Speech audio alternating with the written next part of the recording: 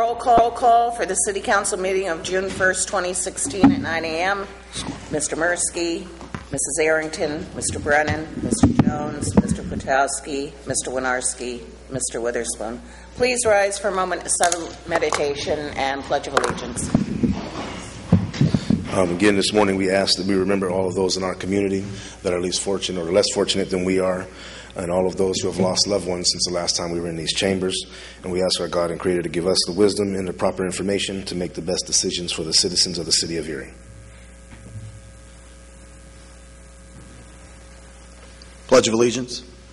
I pledge allegiance to the flag of the United States of America and to the republic for which it stands, one nation, under God, indivisible, with liberty and justice for all.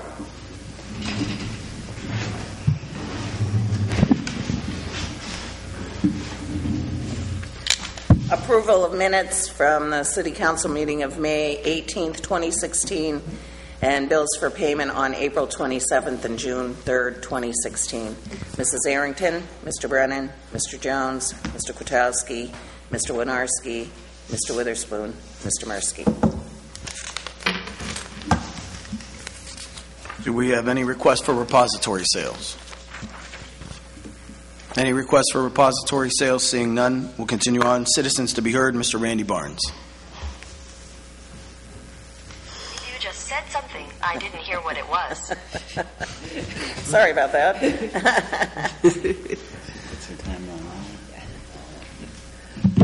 Morning, Council President, Council, Administration, guests. My name is Randy Barnes, 109 Walton Point, Erie, Pennsylvania.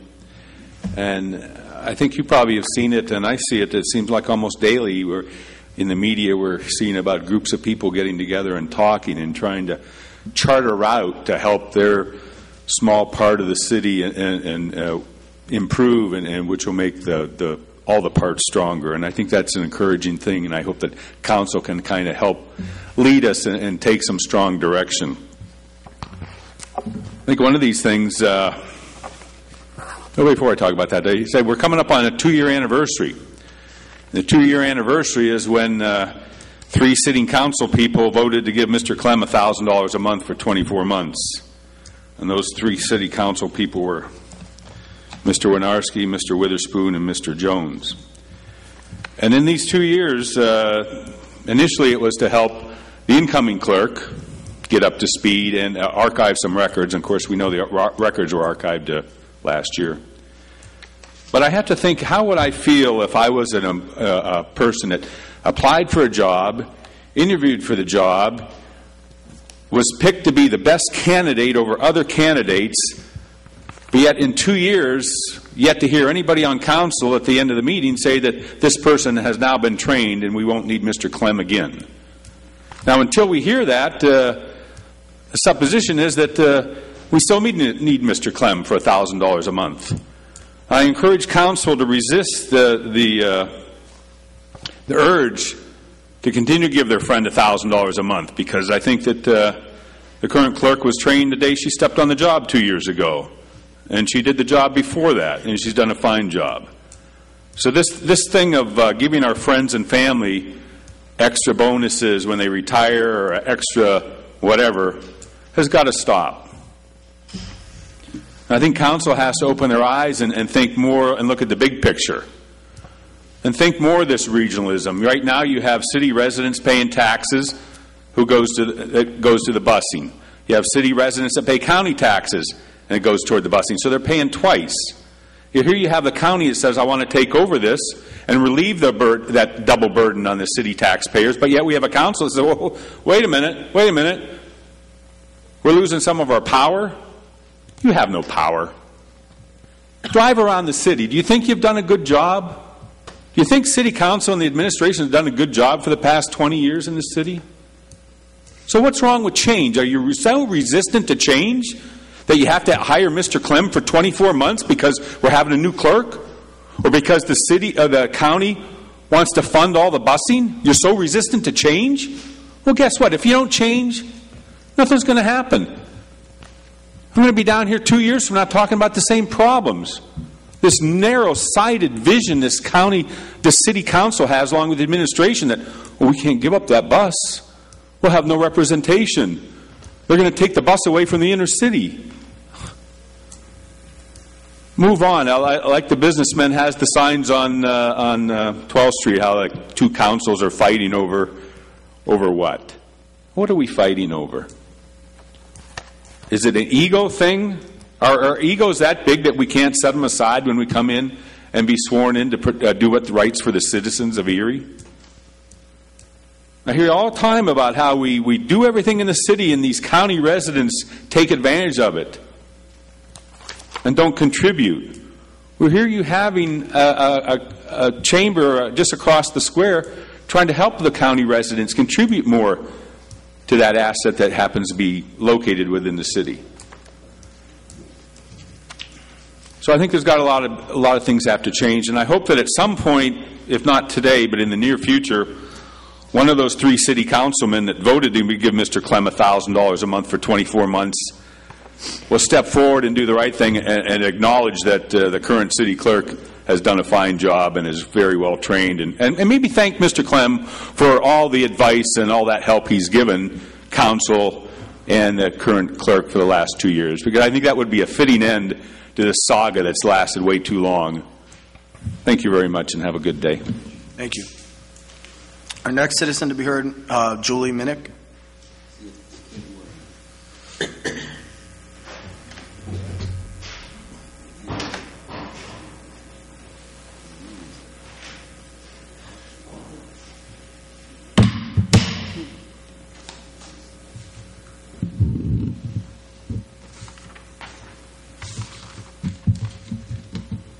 Good morning. My name is Julie Minnick.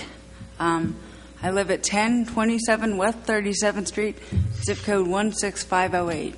And I'm here representing all of Ward Erie, which represents a large portion of bus riders.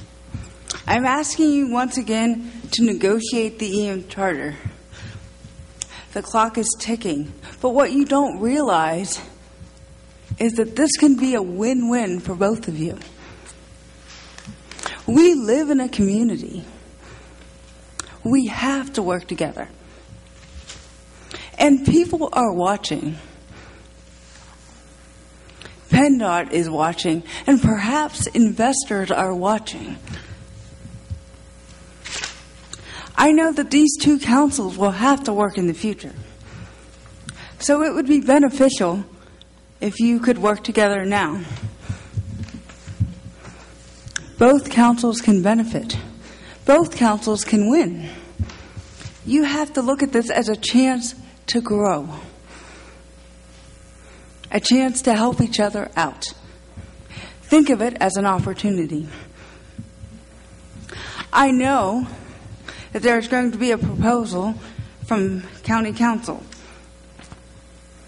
submitted to you. They have some good suggestions and some good points. For instance, they want the charter to last 20 years.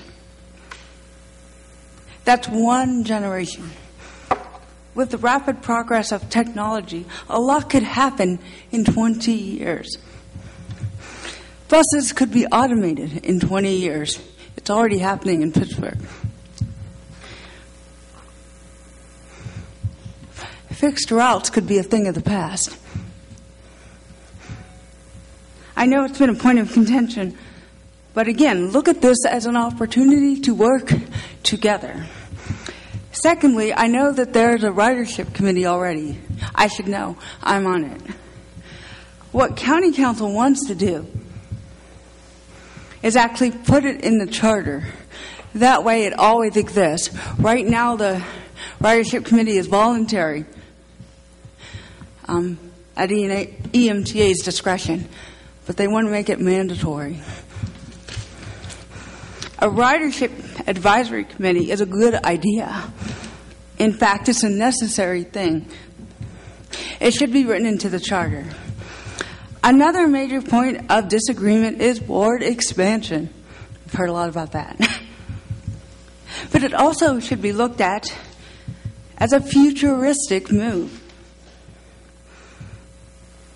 In the future, major businesses, major industries could be in the county. In fact, Most people who've talked to me personally have suggested board expansion. The clock is ticking. The time to negotiate is now. The formal deadline for the charter is September 15th, but County Council is actually pushing for a deadline of June 30th. Now, this whole charter issue reminds me of an old story, and I hope you'll indulge me. I love stories. It's an old story of an ant and a dove. An ant's drinking along the river, and all of a sudden a current comes and sweeps him away. There's a dove in the tree above, and she sees this. She snaps off a leaf, and it falls gently into the water. The ant grabs onto the leaf and goes to shore.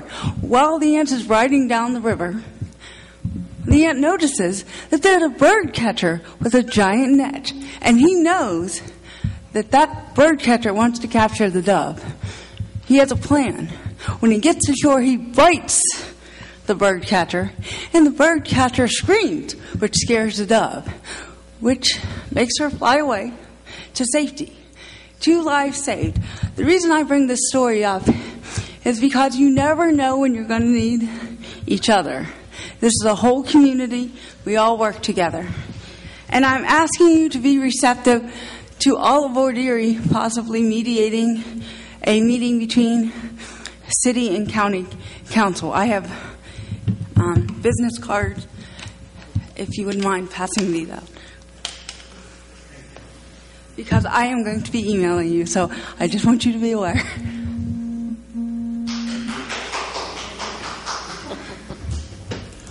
The other citizen we heard, Carrie Tapp. Carrie Tapp. Amy Compatore is not here. Any other citizens to be heard? Any other citizens to be heard? Thank you so much. Really thank you. Seeing none, we'll continue on with the meeting.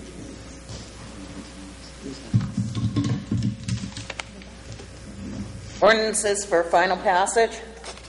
Council File 15953, official ordinance number 15/2016. An ordinance closing and vacating an alley which is described as a 10-foot by 90-foot parcel of land that abuts the following parcels: 316 West 16th Street, 317 West 16th Street, and 1613 Hickory Street, with reservation of existing utility rights-of-way. By Mr. Brennan and seconded by Mr. Witherspoon, the Council File Ordinance Bill number 15953, and now known as Official File Ordinance number 15/2016, be finally passed by the City Council. Mrs. Arrington, Mr. Brennan, Mr. Jones, Mr. Kwiatkowski, Mr. Winarski, Mr. Witherspoon, Mr. Mursky. City Council passed Official File Ordinance number 15/2016 finally by yeas 7, nays 0.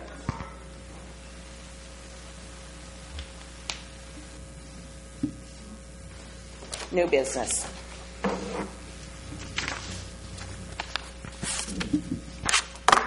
Mr. President, I'd like to move the balance of the agenda. I'll second. Any separation?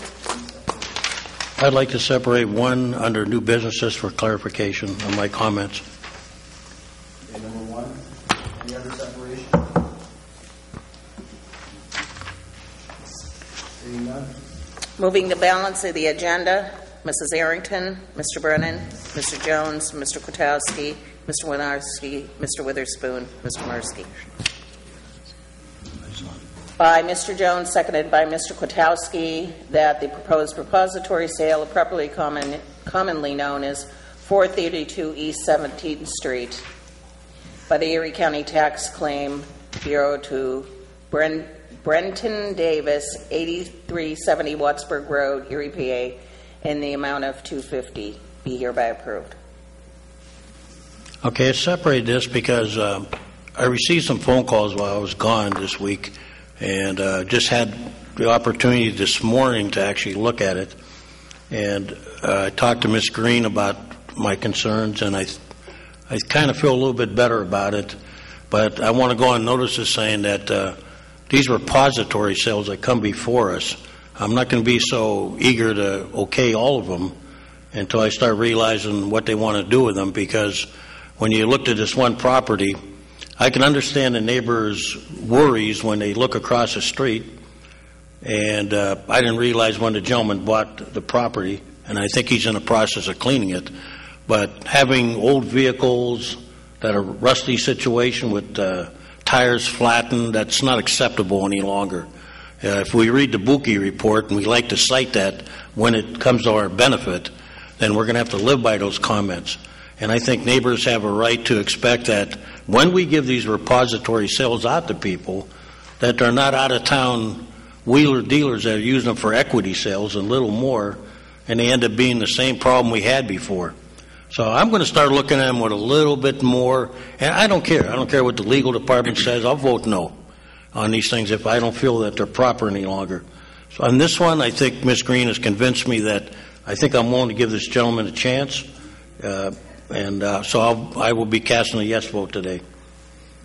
Thank you, Mr. Kwiatkowski. Mr. President, just in agreement with what Mr. Kwiatkowski has said, and that's why maybe 5-6 years ago, that's why we have individuals who are requesting repository sales come before this council, and they have to give their identification. If they are out of city, out of state, they have to have a local representative that we have access to as a city, so that those concerns can be handled, and people don't disappear, out of sight and out of mind. So your concerns, I think, are shared with all of us in the city and council, and there are some things in place. We haven't had to, that I know of, had to enact a lot of, going after folks and finding that we haven't had as many problems since people have to come before this body. There was a time when these were just on the agenda, and they were just kind of pushed, unless there was some glaring issue from the administration. But now it is a much more interactive, we see a face to a name. We have identification and contact information as well. So I just wanted to just kind of give some clarity to that, and you're right on it. Thank you. All right, roll call. Mrs. Arrington, Mr. Brennan, Mr. Jones, Mr. Kwiatkowski, Mr. Winarski, Mr. Witherspoon, Mr. Mirsky. That'll take us to committee reports, Mr. President. Committee reports, Mrs. Arrington. Hi, I had the pleasure last week to going to Memphis, Tennessee, to a NUSA conference on communities. Excuse me. It was an awesome conference. Over 1,000 people from all over the world were there. They were talking about community policing, neighborhoods, violence. We broke out into workshops for 3 days. I learned a lot, and I'm going to be bringing some of the stuff that I heard and learned down there to the table and see if we can implement up here in the city of Erie, because I think if it's working in these other cities that's bigger than ours, it will work in ours. So that was a nice trip that I took, and I look forward to the one next year. They have one every year, and actually one of our leaders in the community, Paul Gamble, was just voted to the board. So he's on a NUSA conference, so maybe one day we can bring this conference to Erie. It would really do our economy really well. It probably was about maybe 1,500 to 2,000 people there. The hotels made out good, the places to eat, and it was an awesome conference, and I really enjoyed myself. That's it. Thank you. Thank you, Mrs. Arrington. Thank you, Mr. President. No report this morning. I don't really have a report, but I just wanted to tell Ms. Minnick out there that when you talk about the appointment of a ridership committee, those are easy things to solve, but just so you know, that was never mentioned and never was a concern to them at the meeting that we had with them, because that's an easy issue. That's not even negotiable. It should be just talk, and that's it, and it's over. And with that, I have no report. Thank you. Mr. President, a couple items I want to report on. I attended the Eastside Multicultural Community event. It was called Celebrate EMC. It was on May 21st. Great attendance, about 250 people attended. The event, a lot of the funding was by Sister St. Joseph. They sponsored it, but a lot of other agencies were involved in the day. But it was a true collaboration. A lot of groups were in attendance. Part of the event was a cleanup effort for the neighborhood. They had a lunch, a band, and there were news and education on neighborhood initiatives that are going on right now. So definitely thank you to the Sister St. Joseph for that event. Also attended the Port Authority board meeting on the 24th. The amphitheater roof structure bid was awarded to E. Austin, so that work will be done at the end of, I believe, at the end of summer, not at the beginning, because they have a temporary structure for the concerts that are coming up. Port Authority continues to work on strategic planning. They announced their 8th grade Tuesdays concerts that are going to be starting soon. I guess it's soon. I'm not sure the first date offhand. And also, they changed their public meetings. Their public meetings were on Tuesdays. Now they're on Thursdays. So that's a change. If you're looking to go to a meeting, make sure and look at the date. I think they publish that in the newspaper, the update. And lastly, I wanted to report on I attended the Robbins Blast Neighborhood Watch meeting this past week. Sarah Galloway from the city and both attended. They had a lot of questions on tree trimming and different things they want to do with Pebble Park and throughout their neighborhood. One of the things they want to do is seek funding for a gazebo. That's part of a plan that they want to install within the next year or two. And I know Sarah had given them some input on how to go about building that structure and possible resources for funding. But the organization is doing a lot of great things in the neighborhood. There are a lot of people are involved, and it was a very good meeting. And that's my report. Thank you. Thank you, Mr. President. First of all, the Erie Housing Authority is continuing their plans to seek a new executive director.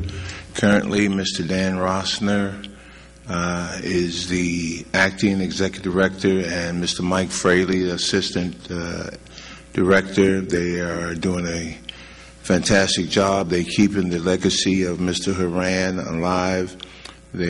Both of them are very concerned about residents of public housing, and the only thing that has changed at the Housing Authority is the presence of Mr. Horan. So he did an outstanding job in preparing these two individuals to continue.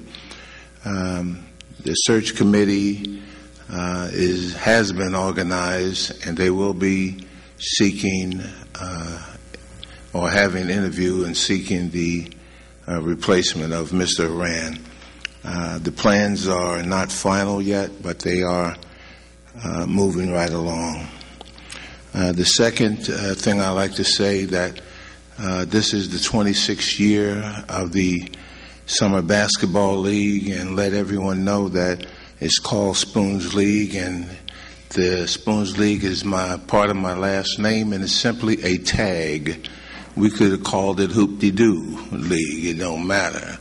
But the point is, we have close to 300. My goal is 300 youths participating 5 days a week, 5 hours a day. And that means they are not in trouble. They're not doing something that would cause them to be dealing with the law enforcement. They are there. And I understand that there's some concerns about the league, but I say to those who have some negative feelings for some reason, volunteer, and you'll see what we do there. It's very disappointing for folks who, in this day and age, to downgrade a program that's been there for 26 years. Now, if you don't like Melvin Witherspoon, then you deal with Melvin Witherspoon personally. And I guarantee you it will be resolved, or maybe in the first 5 minutes of the conversation. But the website, sign up, website is open.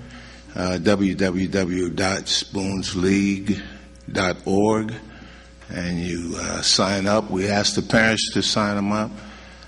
Therefore, they open their own account, and you can see where your son's at when he plays, or the daughter, either one. And also, we have a Biddy basketball camp, which is basically a city recreation league. That begins last Monday in June. 5, 6, 7, 8-year-olds. It's a camp for 2 hours a day, 5 days a week. Lunch is provided by Sherry McKinnon from the YMCA. Again, that's another city recreation program.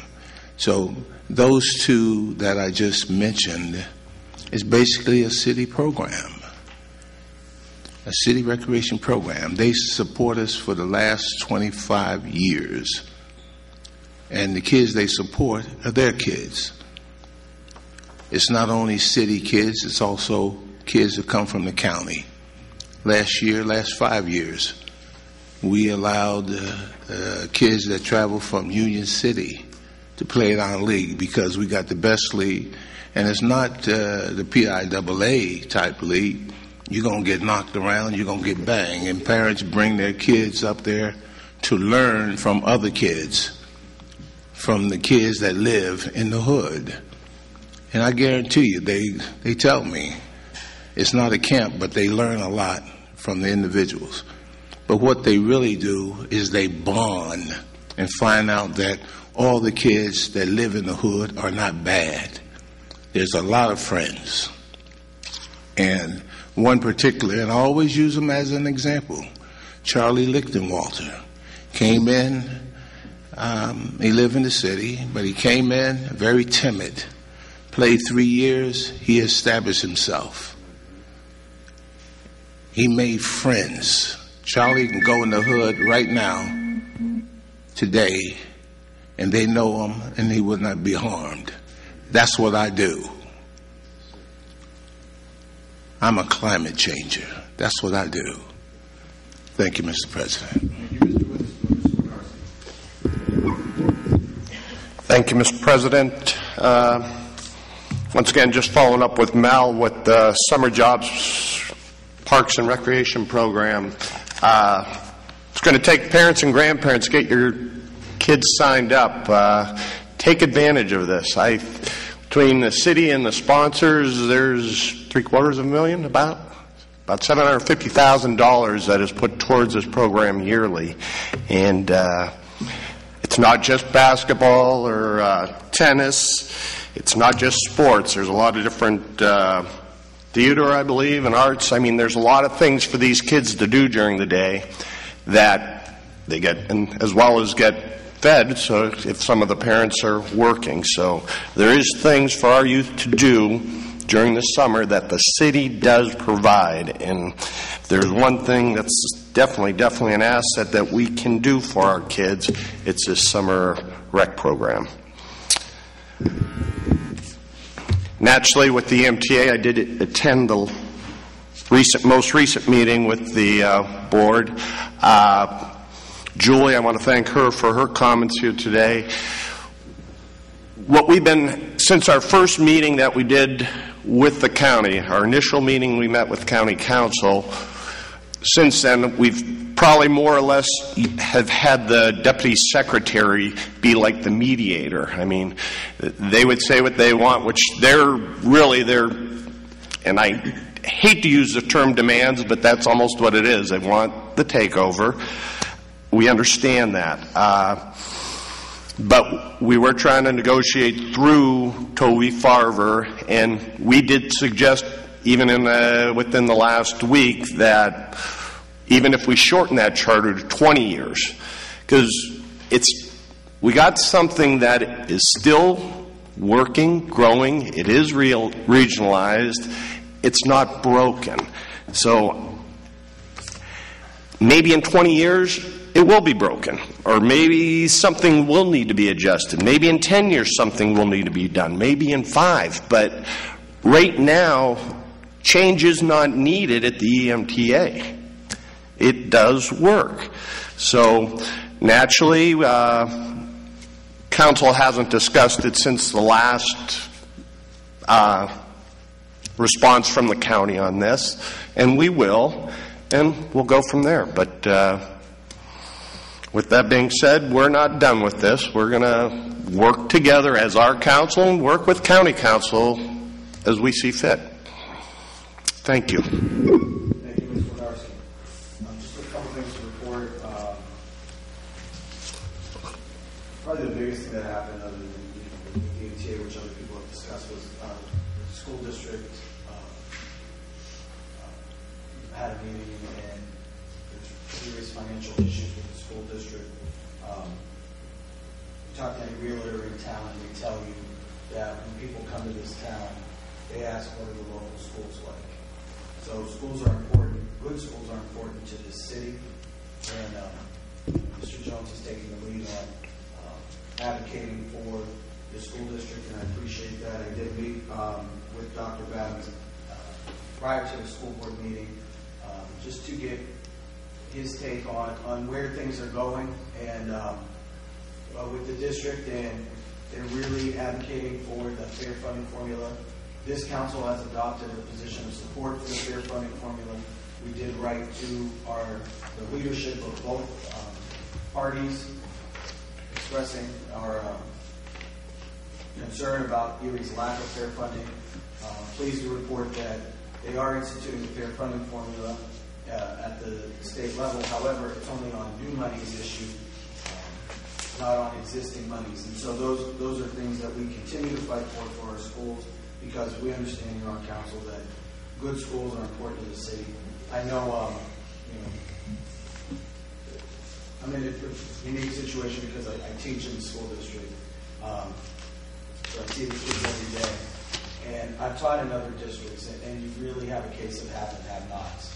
When you have after-school programs in other districts that we can't afford, when you have recreational activities, even busing to go on a field trip that our city kids cannot afford through our school district to go. These are serious issues, and we need to make sure that we cooperate with the school district and work to ensure that every child has a good school to go to. I attended the zoo parade. It was the 50th anniversary of the zoo parade. It was an excellent time. So many bands, floats, and the zoo is a wonderful asset to the city. If you haven't been to the zoo recently, I encourage you to check it out. Councilman Brennan designed one or two, how many, few of those exhibits? Four of the exhibits. So you can see his handiwork there. And for a city our size to have a zoo is a real asset. So I encourage you to go out and support our daily zoo. Schools are out for the summer next week. Please be safe driving. Kids are out. They'll be on their bikes. The weather's breaking. It's getting nice out. Be aware, not only of the school kids, but also the motorcycles out there. As the weather improves, people want to be outside. There's a lot more activity. As you're driving, please be safe. And finally, my wife and I attended the celebration for the closing of St. Peter's Cathedral School. St. Peter's educated many civic and business leaders in this community, and it's a shame that demographics have changed in this city, and the need for these Catholic schools is dwindling. I spoke with the priest there. We're hoping that the historic building of the original school can be preserved for future use. Built in the 1800s, it's an excellent.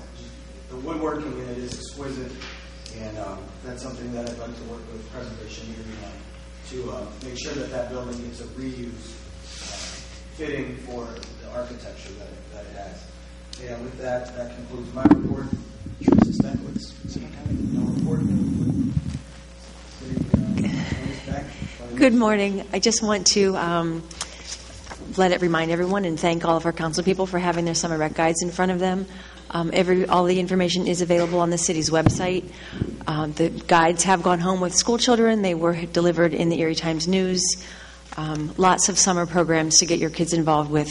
Spoons, I don't want to repeat what everyone has said, but Spoons Basketball League, the Biddy Camp, Footlights Theater, lots and lots of good programs to keep our kids active and busy this summer. That doesn't even touch on all of the activities that the Housing Authority offers for their residents. So keep in mind that time is of the essence, and we need to get those kids registered so we can keep them busy this summer. Summer music series, the Sounds of Summer music series starts on Mondays, June 6th. The first one is going to be at the Curry Shell Apartments. We are having a summer concert at the Perry Square Pavilion. That will take place on Monday, June 13th, and all of those concerts start at 7 p.m. So we hope to get some people downtown, especially to break in the new pavilion. Have a great day. Thank you, Ms. Beck. Mr. President? I saw you. Just wanted to let the citizens know that there is a Memorial Day tradition that I didn't attend, but I received so many phone calls and pictures on Facebook. The basketball court, which is called Spoons Court, but again, it's Penelec property, but they handed over to the city years ago to have a recreational outdoor facility in that area of the city. And the tradition is a Memorial Day where young men get together. And I was told that there was between 80 and 90 young men at the court playing. And I was also told that out of that 80 to 90 individuals, 95% played in the league. So we are doing something there to the folks that question that. And out of that 85, 90, I guess about 9 of them was in the Jones family. And we were all there Monday morning. Thank you, Mr. President. Thank you, Mr. Witherspoon. With that, this meeting is adjourned. City Council adjourns at 9:42. Mr. Mirsky, Mrs. Arrington, Mr. Brennan, Mr. Jones, Mr. Potowski, Mr. Narski, Mr. Witherspoon.